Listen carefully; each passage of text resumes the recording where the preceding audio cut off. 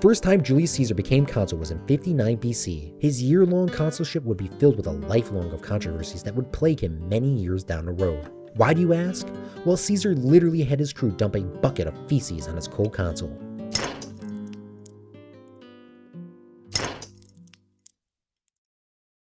During the Roman Republic, there were two consuls in charge of Rome. They would be the equivalent of the President of the United States, but there were two of them. The consuls served for only 1 year to prevent corruption and could only rule when they agreed, because each consul could veto the other one's decision. Consuls were entrusted with overseeing political elections, setting the political agenda, deciding to use or to not use their veto, reading of religious omens, creating and determining holidays, controlling the military, and looking after public safety. Consuls also had a 1-year term before they had to take a required 10-year hiatus from the consulship.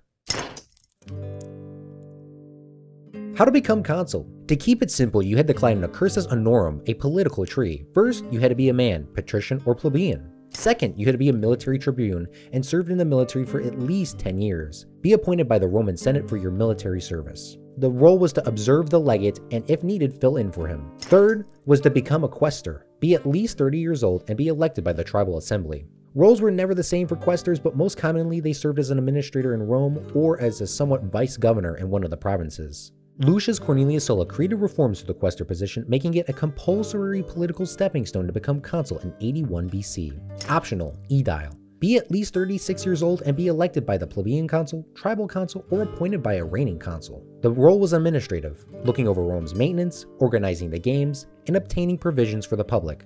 This position was not required, but all the spending did need to come out of the edile's own pocket. 4. Become a praetor. Be at least 39 years old and served as a quaestor. The role was being a judge in the Roman courts. Praetor Peregrinus judged over foreigners, while Praetor Urbanus judged over citizens. 5. Become a consul. Be at least 42 years old and have served as a praetor and quaestor. To go over the roles again, consuls were in charge of elections, setting political agendas, vetoing bills, reading omens, creating holidays, control of the military, and public safety.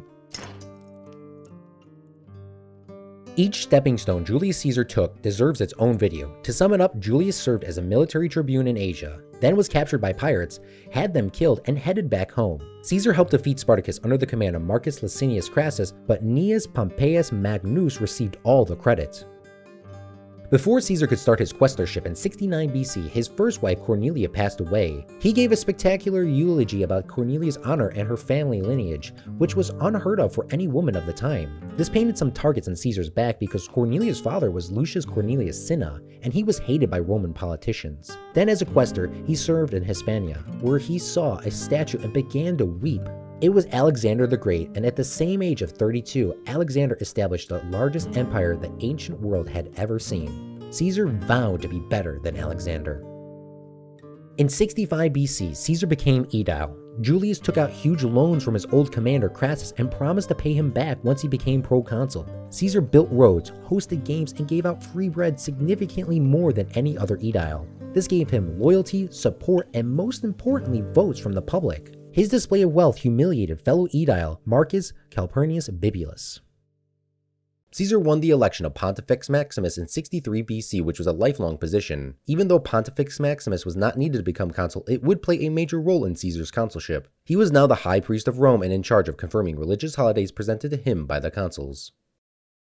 Before Caesar could start his praetorship in 62 BC, he divorced his second wife Pompeia for being under suspicion, because a man dressed as a woman stuck into her private women's only party. Caesar headed to Hispania Ulterior and started to pay off his debts to Crassus from the loot he found. Caesar won some battles and was given the highest Roman honor, a triumph. A triumph is pretty much a military parade. For a triumph to happen, you have to be a soldier at the time of the ceremony, but an active soldier could not run for political office. Candidates also had to be in person in Rome for the election, but no active military member could step foot in Rome.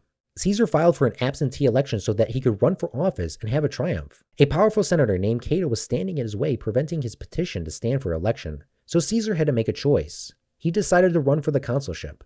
His old friends Crassus and Pompey would make some backroom deals with Caesar. One of these deals was that Caesar would allow his only child Julia to marry Pompey. Second was the lowering of taxes for Crassus's debt collectors. In 60 BC, Gaius Julius Caesar won the consulship with the most votes. In second was former aedile and now co-consul Bibulus. On January 1st, 59 BC, their 1 year as consul began. Julius Caesar and Bibulus were from opposite political parties. Bibulus was a conservative, only elected to prevent Caesar's populist agenda. Each consul had power for 1 month, and then the other consul would have power for the next. This system would repeat until the end of their 1-year term. It just so happened that Caesar had the most amount of votes and became the lead consul first. One of the first things that Caesar did was make Senate meetings public by writing everything down and posting it in the forum. He wanted the public to see everything that was happening behind closed doors. On the other hand, Caesar was not that nice. He only did this because he wanted the public to be on his side and to see which way the senators were voting. Julius had a plan to redistribute land to the poor and the veterans of the legions. Rome was plagued by unemployment, and the populace wanted to turn these people into productive farmers. To sum up the bill, it would give married men with families or veterans land to build farms. Caesar almost immediately called for a debate for the land reform bill. Bibulus rejected the bill, but did not veto. Remember the leaders from earlier, Pompey and Crassus? They were also senators and former consuls with huge political influence. They had large armies and loyal veterans just waiting for land. They put much support behind the bill because of the backroom deals with Caesar. When it was Senator Cato's turn to talk, he hated Julius so much he started a filibuster. After some time, Caesar could not stand this and had Cato arrested. This was a crime, but as a consul, they were fully immune from the law until their consulship ended. Senators were outraged by this action and stormed out of the Senate. Caesar would let Cato go, but this just made it clear within the first days of office that Caesar was going to abuse his power and use his full legal immunity.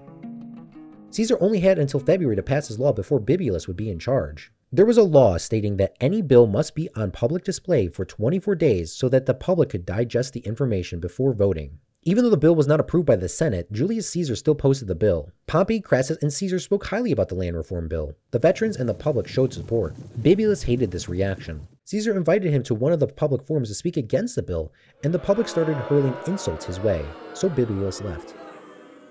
On voting day, before the bill could be read at the public assembly, Bibulus showed up with his conservative tribunes of the plebs. Bibulus was going to veto. When Bibulus spoke out against the bill, the people of Rome were so mad that they jumped up on stage, grabbed Bibulus, and started dumping feces on him. They began beating him and his tribunes. Caesar took this as a perfect time to call for a vote, and the land reform bill was passed. Apparently, Caesar could not hear Bibulus calling for a veto under the noise of the crowd or the excrement being dumped on him.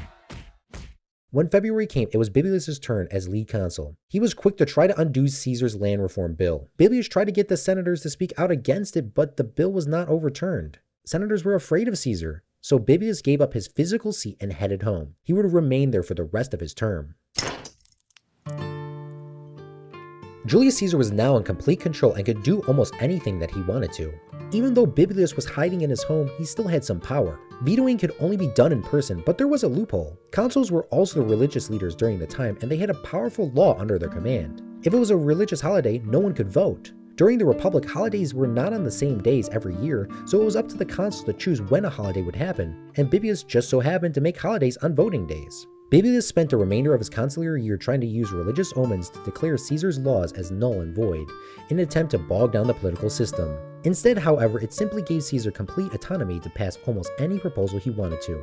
The loophole that Caesar used was that he was Pontifex Maximus, the highest religious rank.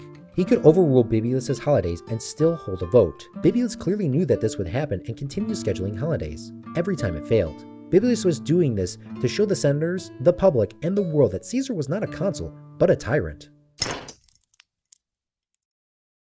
What were some of the laws passed by Caesar during his 1-year term as consul? To keep it simple, first was the redistribution of land to the veterans of the legions and the poor, satisfying Pompey and his soldiers. Second was ratifying Pompey's conquested land in the east. Third was the lowering of taxes for Crassus' debt collectors after the Mithridatic Wars. After a consulship, a person would become a proconsul with some political power. Caesar was given Illyricum and Cisalpine Gaul as a reward by the Senate. Then the governor of Transalpine Gaul died, and Pompey pushed for Caesar to have command of that province too. Now instead of Caesar being governor for the 2-year limit, they gave him an additional 3 years, 5 years in total, and 4 legions. Caesar then married his third wife, Calpurnia. Her father would become one of the next consuls in 58 BC. During these next 5 years, Julius's governorship in Gaul would be the start of total conquest for the Roman Republic.